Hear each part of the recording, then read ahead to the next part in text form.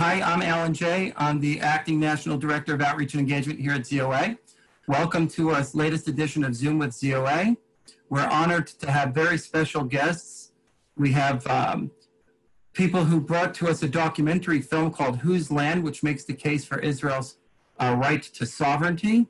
I'm going to leave the rest of the introduction to our wonderful board chair, Mark Levenson, who is going to take over from this point. Mark has been with the ZOA for several years. Under his leadership, we've enjoyed a lot of successes. Mark is a staunch advocate and Zionist. We're very lucky to have Mark with us. And I'm just quickly going to turn the program over to Mark. I want everybody to understand that Q&A this afternoon will be under that feature only. Please keep yourselves on mute for the duration of the program. And we're going to start this program with a 10-minute trailer of the film, but I'm going to give it over to Mark to introduce that. Good morning, everyone, or I guess as we're getting close to the afternoon, wherever you are. Thank you very much, Alan, and thank you all for being here. It's going to be a great program today. I'm going to introduce our panelists after we watch the trailer. It's a terrific trailer. It's around 10 minutes. Jackie, can we get that queued up? And if we do that and share the screen, we're going to watch the trailer. And then after the trailer, we'll get into the more formal part of the program. هاي تل الربيع شوف تم تسميتها تل الربيع بعد احتلال يافا كانت يافا هون بس صارت تل الربيع. هاي أرض الميعاد. هم بفكروا اليهود إنها ميعاد إلهم، لكن هي ميعاد لتجميعهم للقضاء عليهم بأمر رب العباد. لقد بنيت خطتي على نار الحقد والكراهية التي تملأ قلوب اليهود نحو محمد وأتباعه. على ضياع هيبتنا بسبب محمد. Joseph Goebbels, who was Hitler's architect of the campaign to brand the Jewish people as a subhuman race in Nazi Germany, was quoted as saying, "If a lie is repeated often enough, then the people will believe it." A similar tactic is being used today in the propaganda war waged against Israel by Islam and the pro-Palestinian factions in the Middle East. لكن نحن في مدارسنا نعلم ما يوليه علينا ديننا وضميرنا، لأن القدس عربية وأن فلسطين من شمالها لجنوبها من نهرها لبحرها هي عربية فلسطينية إسلامية وستبقى كذلك رغم أنف هذا المحتل اللعين. At the heart of the propaganda war against Israel is the use of fake history and lawfare, the revision and deliberate misrepresentation of international law.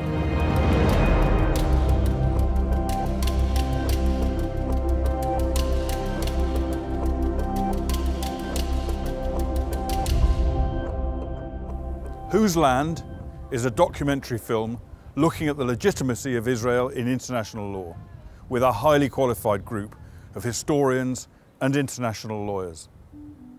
San Remo, the Villa de Vachon. This is a place where legal rights were given to both the Jewish people and the Arab people. It was the Jewish people that were chosen to be the beneficiaries of a trust, a mandate under the care of the British government in respect to Palestine. San Remo basically adopted the content of the Balfour Declaration, and it was approved by 51 countries, which was then the international community. The international law that governs the settlements relies on the San Remo Conference. That is the basis. That's not been changed.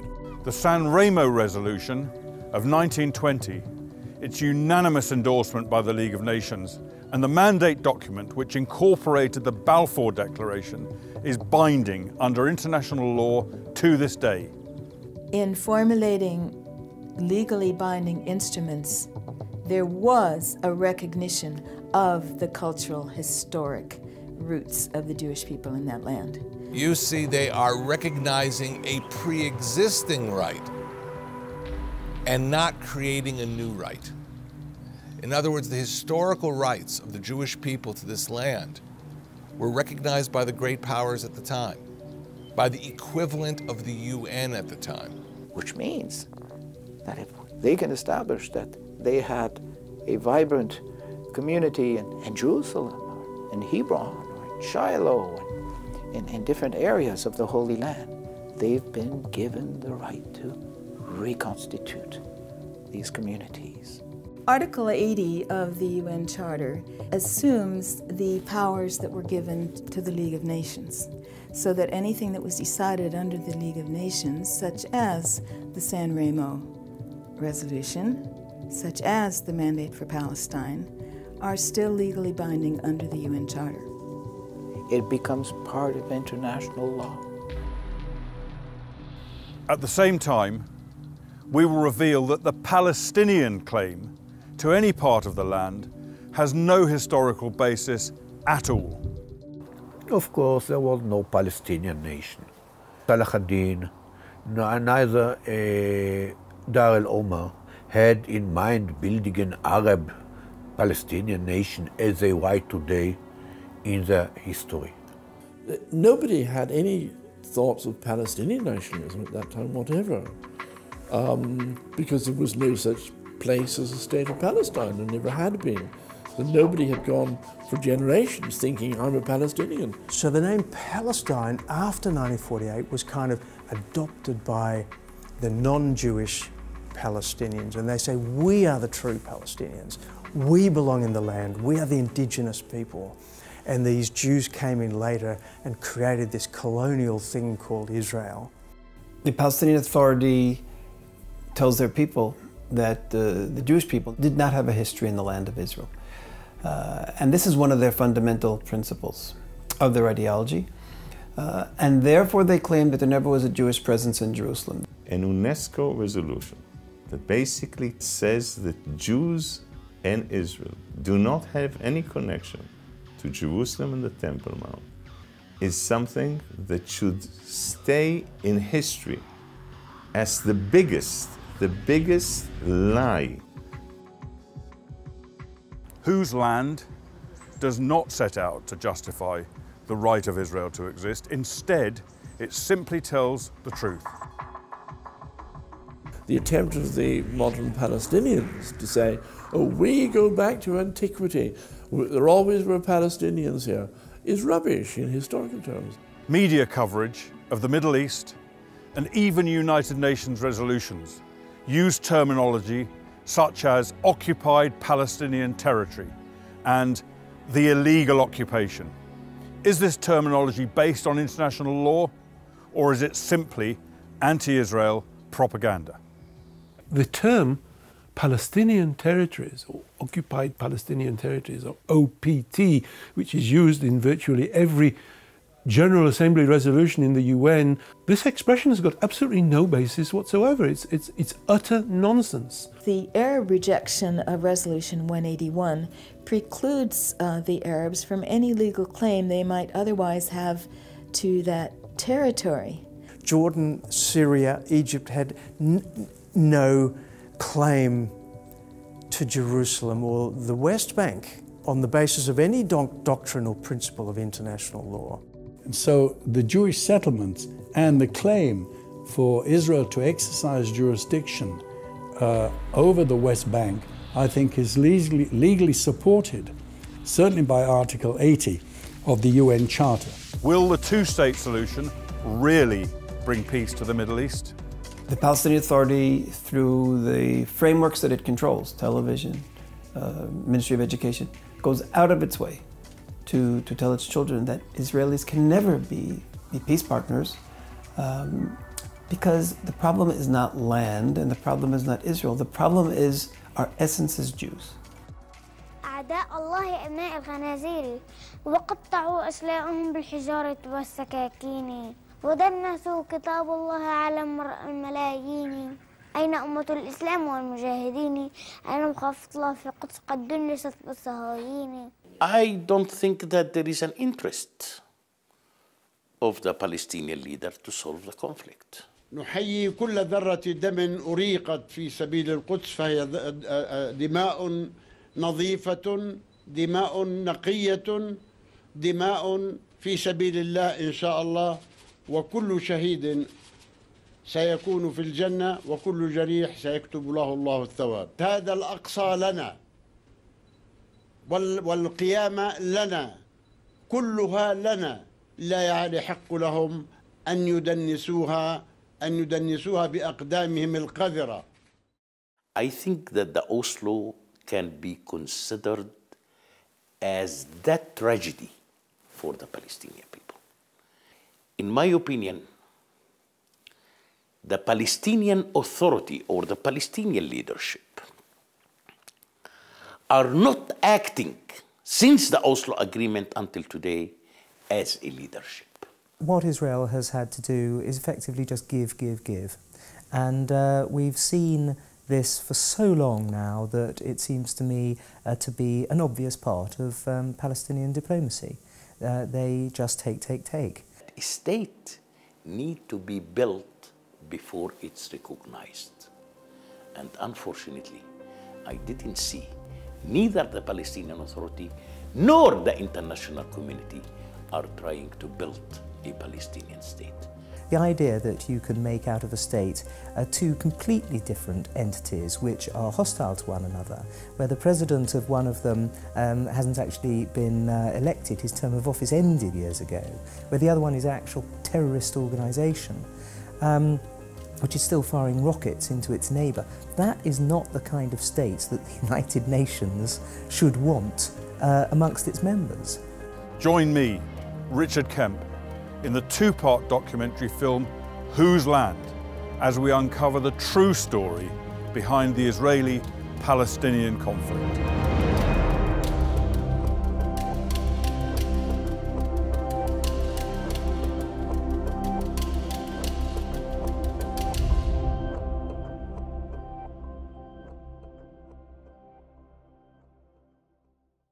Okay, thank you. That was terrific.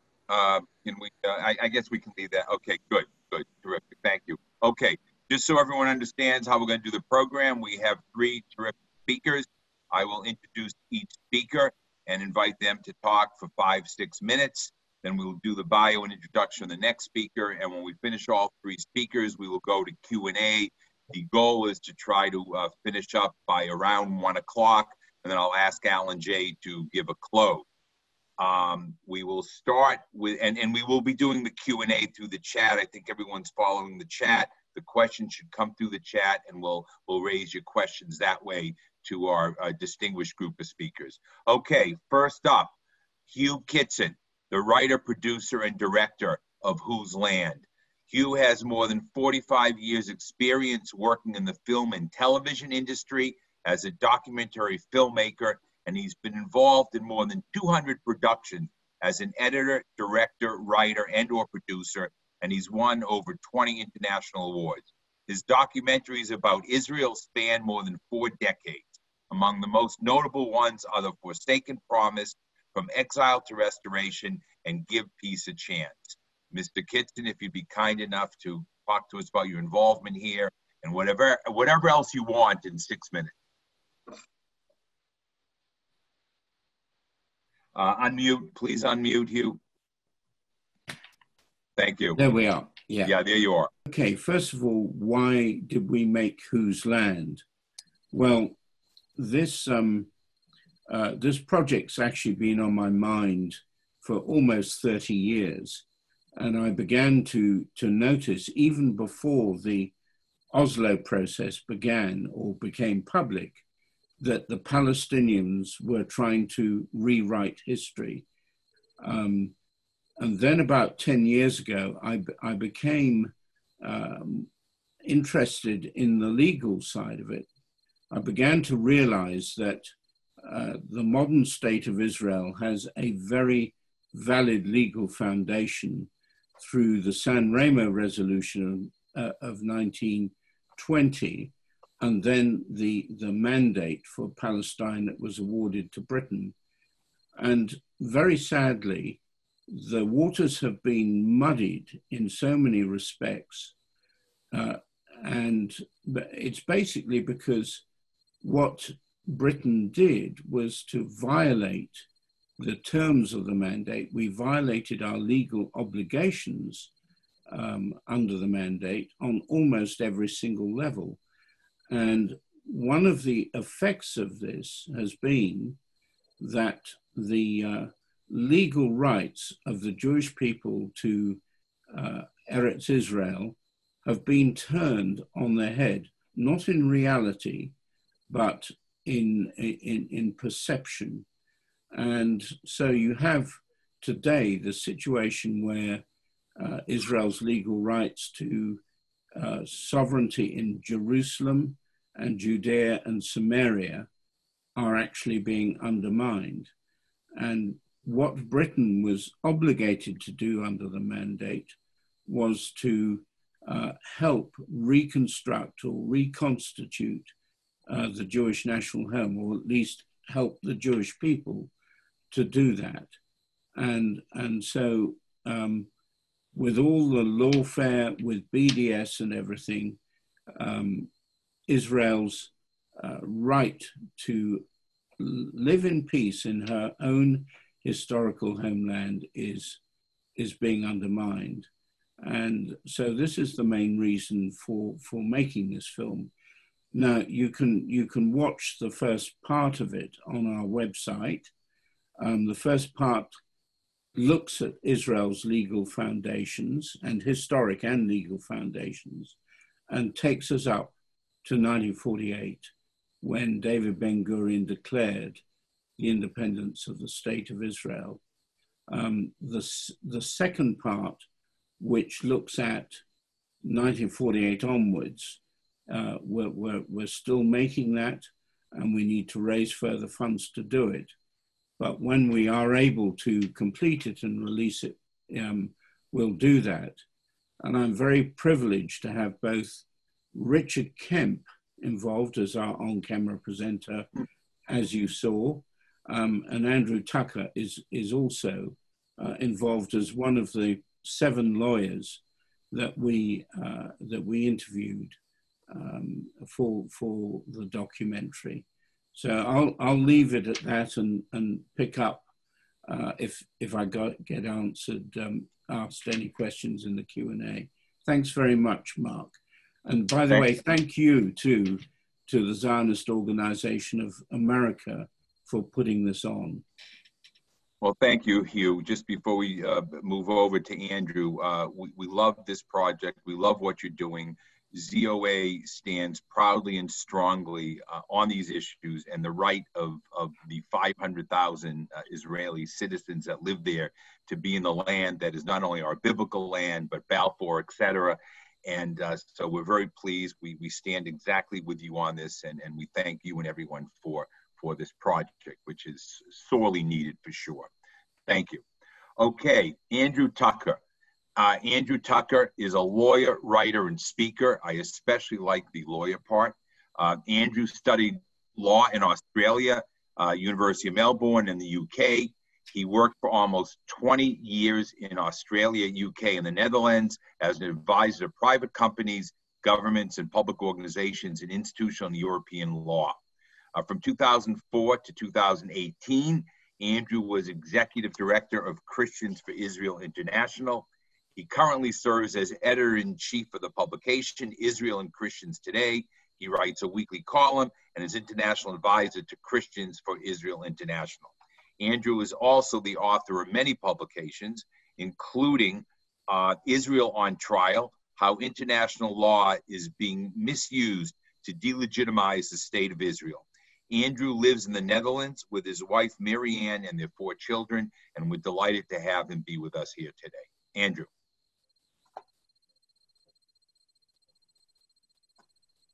Can we unmute Andrew? How is that? Can you hear me? We hear you fine, and you're looking terrific. So it's all. Well, if you come a little bit closer, you'll realize that things are not quite as good as they look. Thank you very much for this opportunity. It's great to be with you. I'm speaking to you from just outside The Hague in the Netherlands, which is the international legal capital of the world. And there are 2 cases going on here at the moment where the status of Jerusalem is the subject potentially of a judicial decision, one in the International Criminal Court and the other in the International Court of Justice. So I think the topic is super relevant at the moment. I think it's reaching a kind of a climax in a way. We've seen after the last 40 or 50 years that this whole thing is coming to some kind of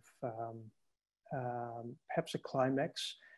I don't know what those institutions are going to decide, but in all likelihood, they won't be favorable for Israel. And that is because Israel is fighting basically a very lonely fight in the international community.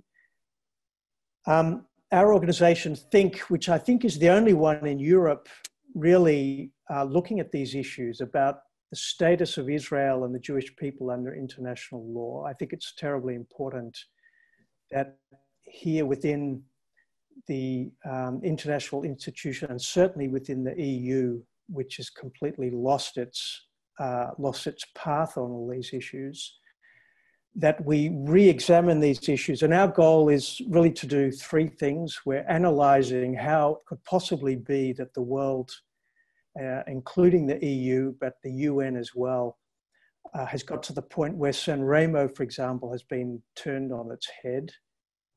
We're actively involved in some of these processes. We're making submissions to the International Criminal Court, for example.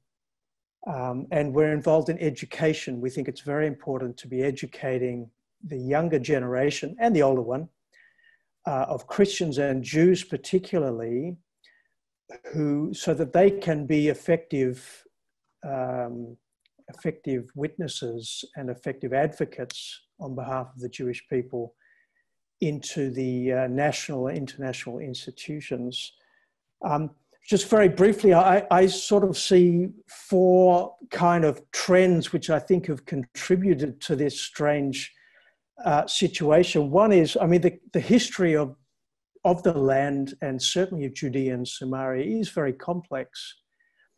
With the way that Israel came into being in the midst of conflict, the mandate was unclear in the sense that, you know, it spoke about a homeland for the Jewish people in Palestine, but we know there was so much politics around that, about what is Palestine, what is a Jewish homeland, and then the series of wars between 1947 and 1967, then through to 1973.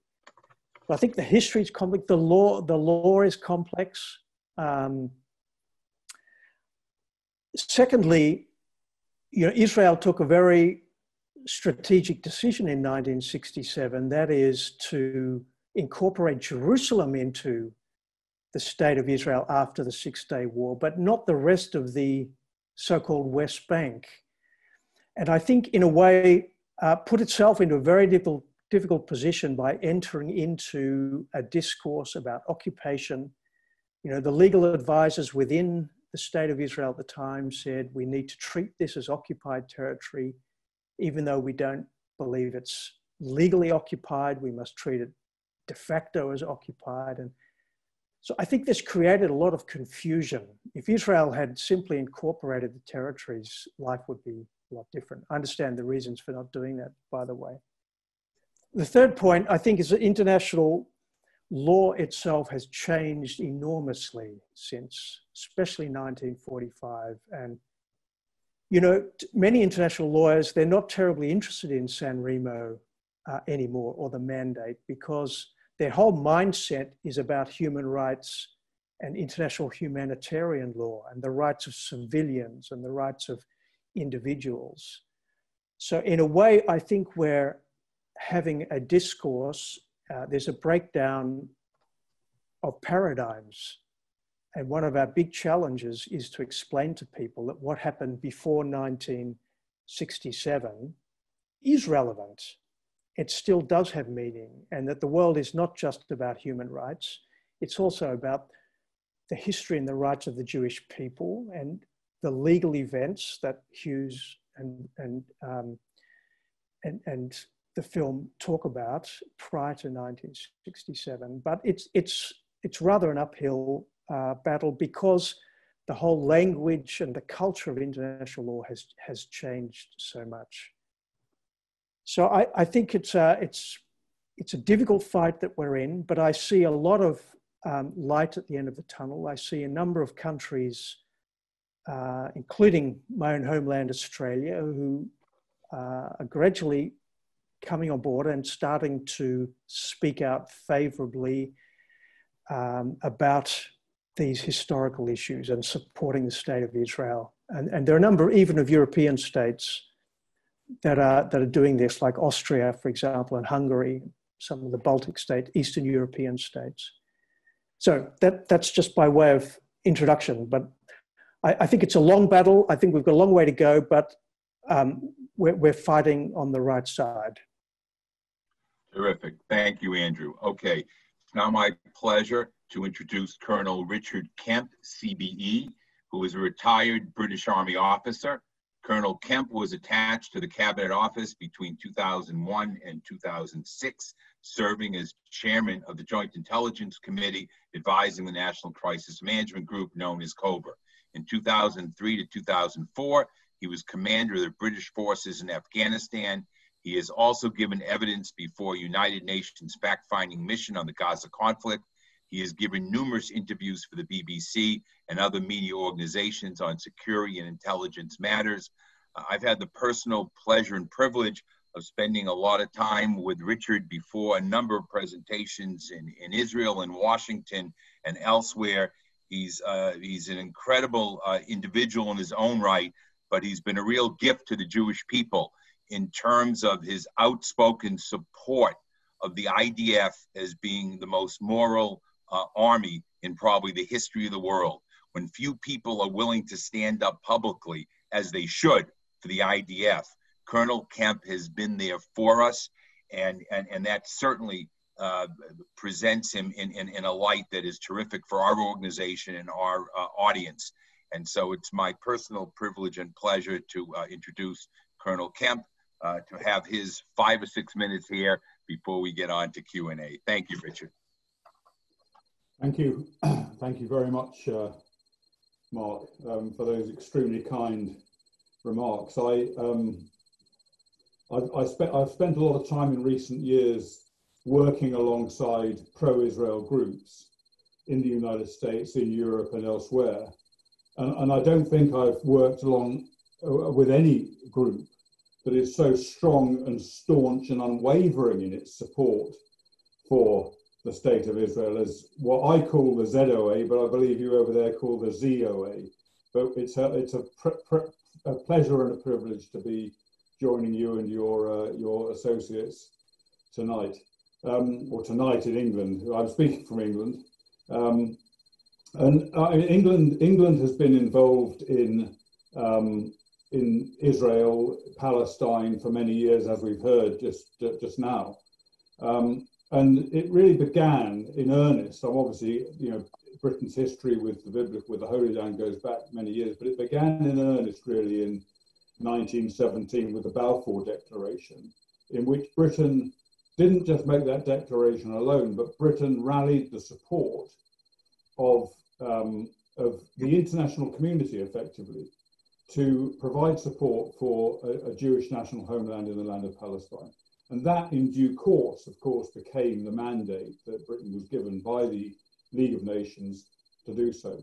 Some other major event occurred at the same time in 1917 as well, which is often not forgotten about, but people don't really necessarily recognize the importance of it, which was the Palestine campaign conducted by General Allenby, involving British Empire forces, British, Australian, New Zealand, and others, in throwing out the Turks from that land, the Ottoman Empire.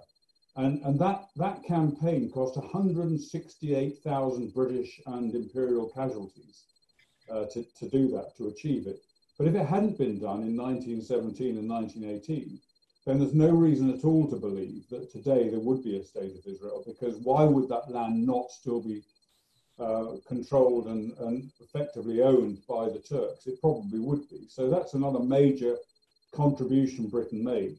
Unfortunately, after Britain was given the mandate, after the San Remo conference, after the League of Nations resolutions, things began to go wrong as far as Britain's support and other European countries' support for a Jewish national homeland was concerned.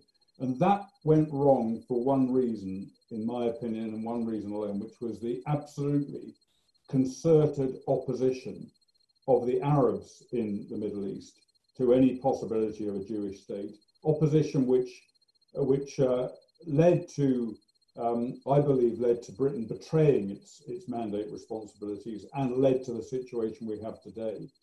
And if you just take, just one thing, I mentioned the importance of the Balfour Declaration, the importance of the Palestine campaign, military campaign, to the state of Israel today. Another thing that's also extremely important was the removal of malaria from that territory. That territory was plagued by malaria for decades, if not centuries, before the First World War. And it was only when the increase came about in Jewish settlement in the area that a chap called Israel Klieger developed a program for clearing the land of malaria and making it habitable. It couldn't really have existed as it does today without that.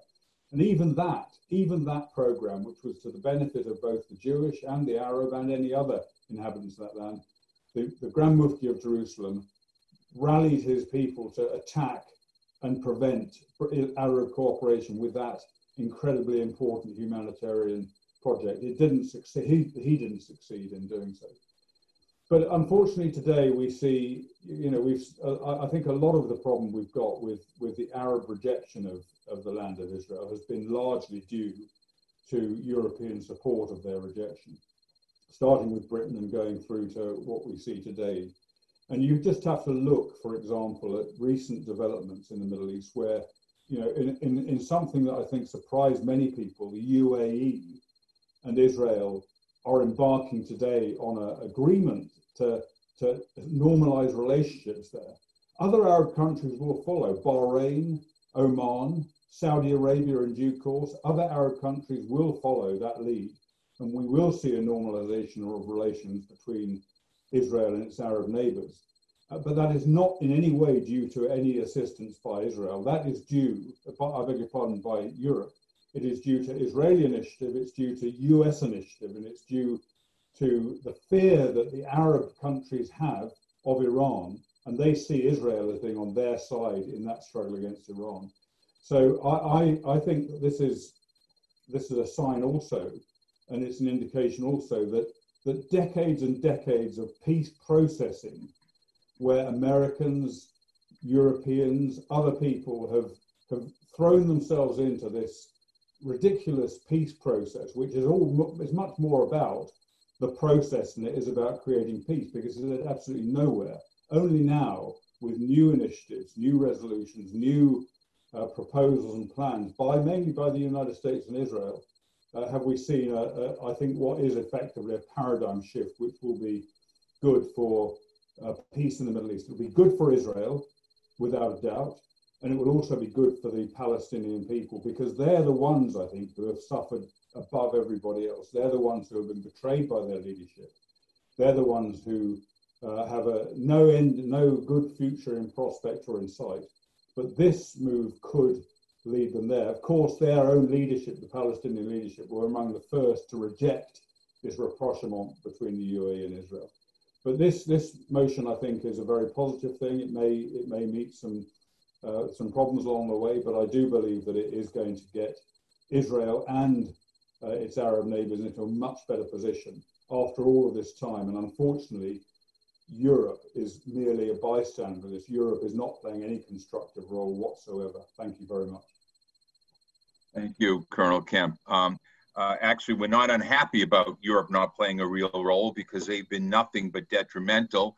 They've been more concerned about labeling oranges than people being killed here, there, and the other. So we're now going to turn to Q&A. If people could put their cues into the chat, we'll bring them up. I'd like to raise a couple questions first as we kind of queue up the chats. Colonel Kemp actually addressed in part the first question, so I'm going to reframe the first question a bit, and then we'll start with Hugh, Andrew, and come back to see if Colonel Kemp has any other additional items. I want to talk a little bit and hear about your views a little bit more on the UAE and Israel normalization issue.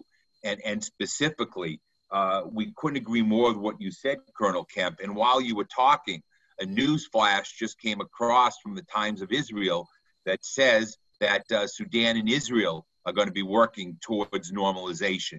There have been some flitters about that the last couple of days, but this was, you know, a concrete news break that just came across. I haven't read the article in full. So I'd like to hear, I assume everyone, all the panelists are in agreement that this is a good thing, normalization of ties and you know, aggressive normalization of ties between UAE and Israel and the other players in the region. But I also would like you to tie it into what really is a topic here of sovereignty, because it's well known that as part of this, there is a pause in sovereignty. And we like the word pause versus cessation or taking off the table, etc. We prefer sovereignty, of course, but the issue and how it was presented.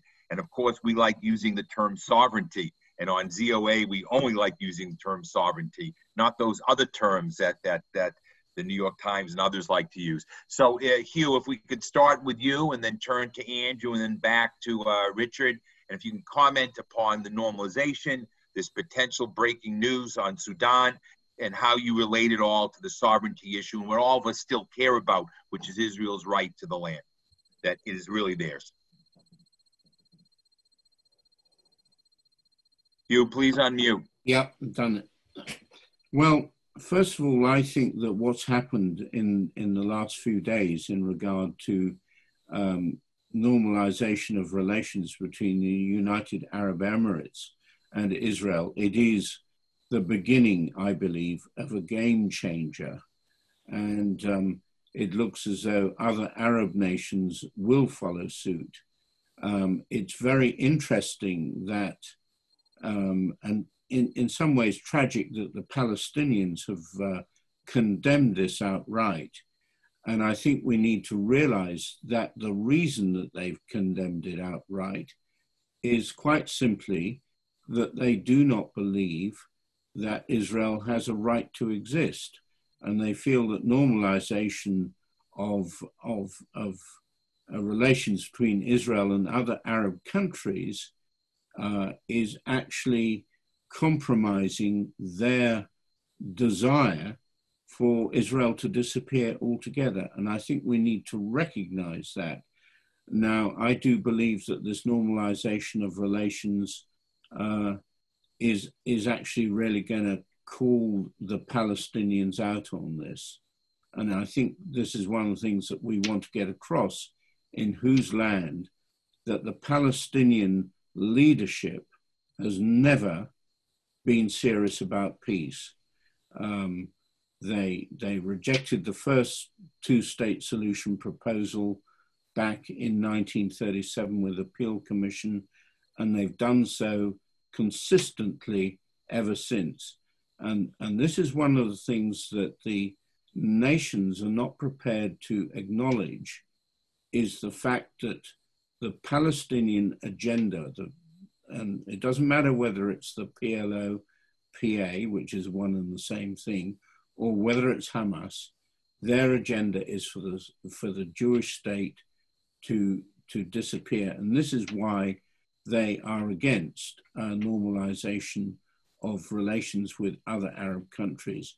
And I just want to say, in some ways, I think it's a little bit of a pity that, and Morton Klein made this, and you made this remark in a bulletin you put out the other day.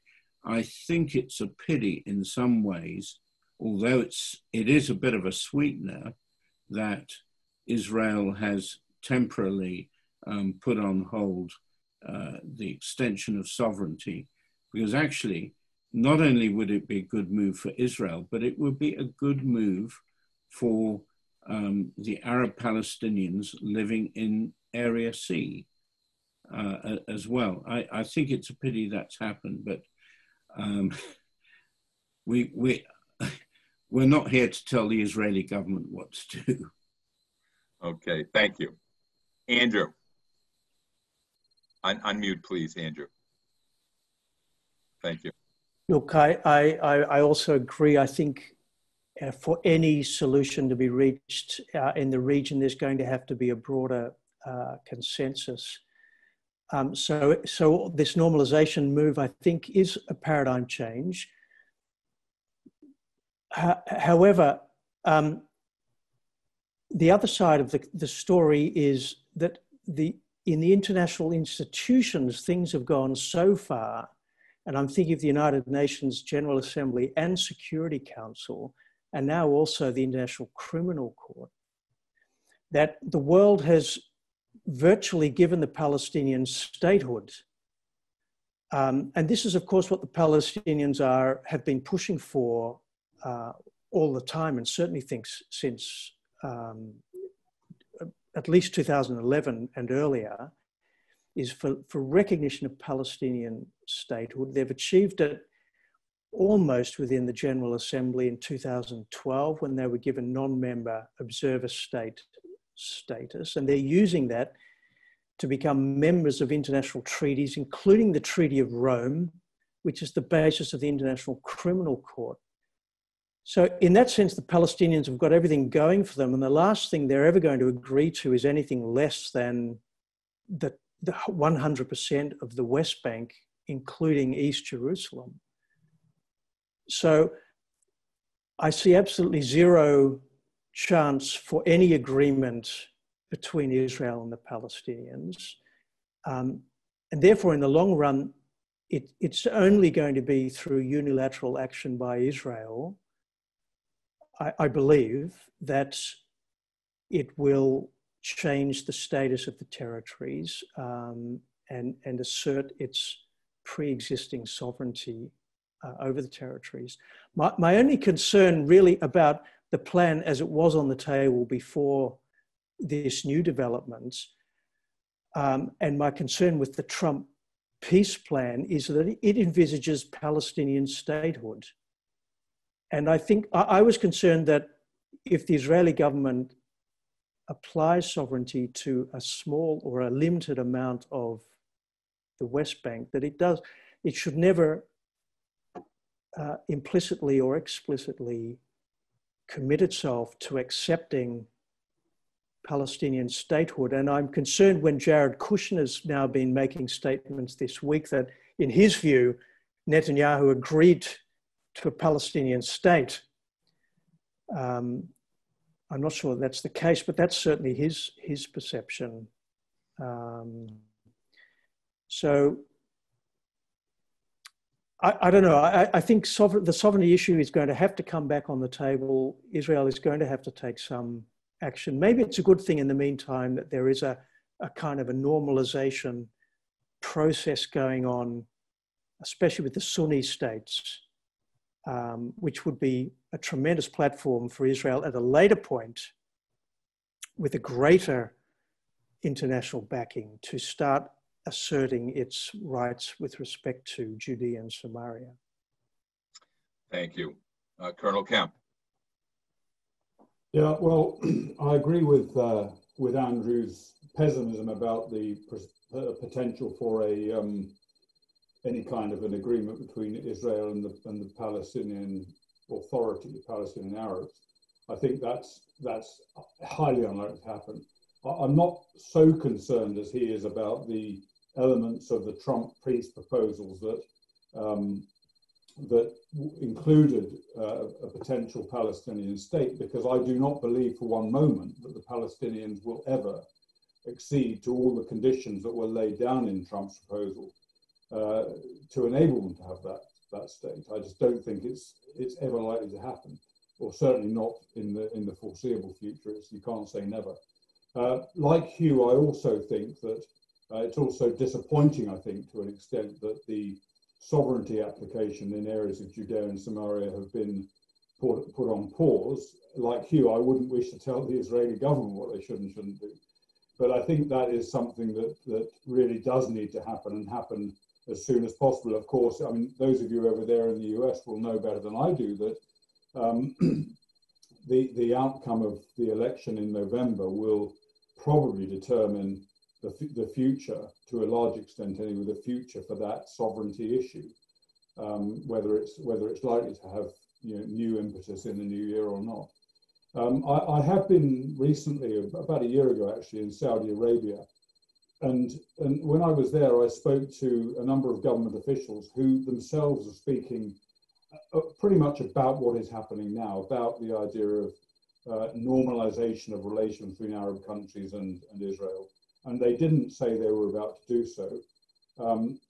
But I certainly sense that Saudi Arabia would be one of those countries that would, in due course, depending on political developments and events within Saudi, and depending on other issues, would in due course join this normalization. Certainly, Sudan, I think, as the breaking news tells us, is liable to do so. Morocco, perhaps as well, and the other countries I mentioned earlier. So I think it is very positive, and one of the positives about it is that it won't change the Palestinians' mind, but it will certainly undermine their position, and it will make it very much more difficult for. And I agree that it doesn't really matter a damn too much what the Europeans have got to say about all this, but it will certainly undermine European effective opposition to Israel, which is just growing stronger and stronger. Thank you. Dominoes can really be great, so we hope there are more dominoes to follow. Gentlemen, I'd like to ask you about each of you about Christian Zionism. You're all Christian, and frankly, in the U.S., we need that Christian Zionism because unfortunately, so many of our Jewish brethren and sistren don't have nearly the feeling for Israel that certainly we at ZOA do, and certainly that many Americans and many Christians do. And so we're delighted to have folks with your views, be out there. If you could comment, each of you, on Christian Zionism, and however you want to frame it or address it, we're delighted to have it, but better you speak about it than me. We'll start again with Hugh and then go to Andrew and then back to Colonel Kemp. Well,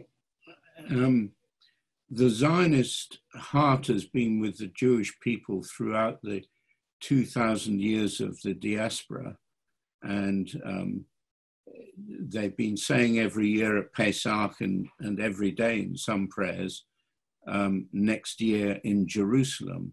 And so Jerusalem and Israel has always been in the Jewish heart. Now, as a Christian, what came to me as a young Christian, I was in my early 20s at the time, and quite a new Christian in terms of my commitment, was I saw a film made by the Billy Graham organization called His Land. That means God's land. And in that, Cliff Richard, who was a well-known singer in Britain and I think in the USA as well, and Cliff Barrows, who's part of the Billy Graham organization, they did a sort of musical journey through Israel. This is only a couple of years after the Six-Day War, and that captured my imagination. I saw Bible prophecy being fulfilled before my very own eyes. Now, Christian Zionism really goes back. I'm not so keen on the term myself, but it goes back several centuries. It goes back to after the Reformation and with the Puritans and then the evangelicals. And a key issue was the translation of the Bible into our own language. Now, the church institution, really from about the 3rd century of the Common Era onwards, believed that God had rejected the Jewish people, and so Israel was something of the past. But the translation of the Bible into our own language enlightened Christians to the fact that God still had a purpose for the nation of Israel, and that one day Israel would be restored to her land. And the interesting thing is, and I made a film called The Cyrus Call on this, Cyrus being the person who brought the Jewish people back after the Babylonian exile. If you look at Christian leaders in Britain and in America throughout the 18th and 19th centuries, and even slightly before that, every single one of them had a vision for the restoration of Israel from the prophetic scriptures. And so this is what has driven what is today known as Christian Zionism. And you have in America a huge organization, CUFI, and there are many others as well, who support Israel. And we believe it's our biblical duty to do so, because without the Jewish people, there would be no Christianity today. And I believe that the Judeo-Christian heritage that we have here in Britain and you have in America is being seriously undermined in these days. And we need to stand up for that. Thank you. Andrew. Yes, I fully 100% echo what Hugh has said. I think it's the great tragedy of the church has been this complete blindness to Israel. And I know for myself, I grew up in an Anglican background, and implicitly, it was never really an explicit teaching, but implicitly the idea was, you have the New Testament and the Old Testament, and the New Testament is the real thing, and the Old Testament, that was from the old times. And as Hugh says, we cut off the Jewish people out of God's great, enormously gracious plan for redemption of this whole world. And when you start to understand that as a Christian, you understand the enormity of what God is doing by creating the Jewish people and always being faithful to the Jewish people as his instrument for redemption of the world. So there's a huge history that we have to deal with. And now even the fact that we have what are called Christian Zionists is crazy in a sense that, every Christian should be a Zionist. Yeah. It should be part of our DNA to be looking and praying for the restoration of Israel and the coming of the Messiah of Israel, to be king over the nations. So we have a lot of work to do in the church. There's an enormous amount of ignorance, and I think education is the key, both biblical, historical, and then from my perspective, making the connection politically and legally. At the end of the day, all of this is very political, and we Christians often don't like to get involved in politics. We get a bit nervous about when things get too political. But the reality is, what God's doing in bringing the Jewish people home from the four corners of the earth has an enormous political impact. And I think we have a choice to make as church, as Christians, but also as nations, whether we support this great endeavor or not. And this is the message we have to governments as well. And that's why I think the governments that we are seeing supporting Israel tend to be Christian governments. And again, I'm thankful for my Australian Prime Minister, for example, who I wouldn't say his knowledge is fantastic, but he has a heart commitment to the Jewish people, I think, in the state of Israel, surrounded by many very good Christian and Jewish politicians. And we need to grow that coalition of nations to be a stronger voice. And from my perspective, law is just a tool in this whole process, which is being misused to, I think, draw people away. But I think law, international law, supports Zionism, supports the Jewish people. And while it's a minority voice, I think it's a powerful voice, and it can move the hearts and minds of those people whom God raises to positions of authority and leadership. And I think we can trust in that. Thank you. And for the last word on this topic, Richard. Thank you very much. I'm also a Christian, but I think by comparison to Hugh and Andrew, I'm probably more like a heathen. So although I'm a Christian and I am a Zionist, I don't consider myself to be a Christian Zionist. My support for Zionism and for the state of Israel is not really religiously motivated. My religious beliefs don't have any problem with it, of course, and I'm sure they support it, but it's not my motivation. My motivation is more military and political, based on my own military experience more than anything else.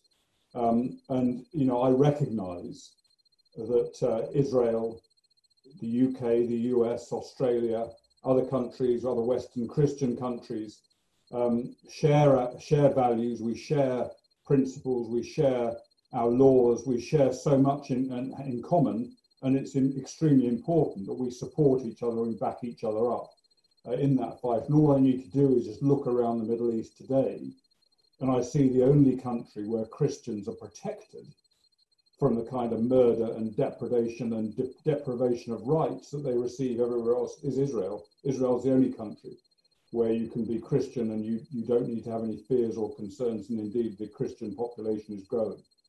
And that obviously in itself is important. Finally, I would say that there was an event that occurred today that reminds us of the importance of the state of Israel, how not just for Jews, of course for Jews above all else, but for all of us.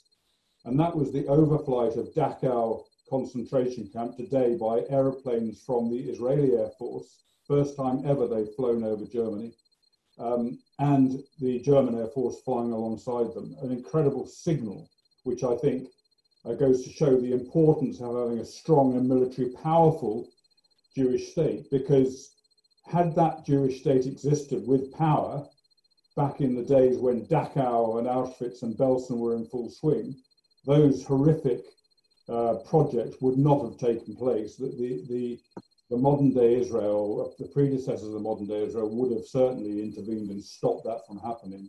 And that's why I think as a Christian and I would just say as a relatively decent human being, it's so important that we support and do everything we can to back Israel and hopefully do what we can to help it flourish and go from strength to strength. Well, thank you. That is a tremendous note on which to finish our program. Christian Zionism is very important, but also to know that there is a pure, military and political understanding of why this is important. And really the strength of the IDF and the strength of the state of Israel, the Jewish state of Israel, has been so critical to some of the achievements. What the UAE announcement would have never happened if there weren't a strong Israel.